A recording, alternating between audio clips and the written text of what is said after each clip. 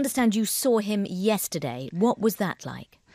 Well, it was, I suppose, quite a moving sort of situation. I got a call that he wanted to see me. He was obviously well aware that his death was imminent, and I was with him for maybe a couple of hours and left perhaps 2 hours before he died.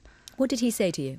Well, we discussed a few things, but he was extremely weak, and it was sort of very, very difficult for him.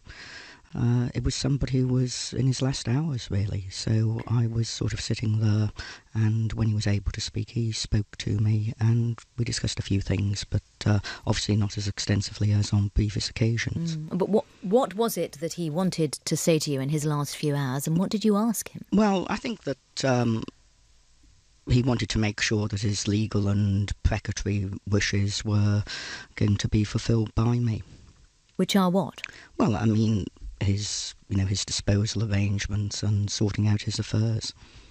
Because you are executor of his will? Yes.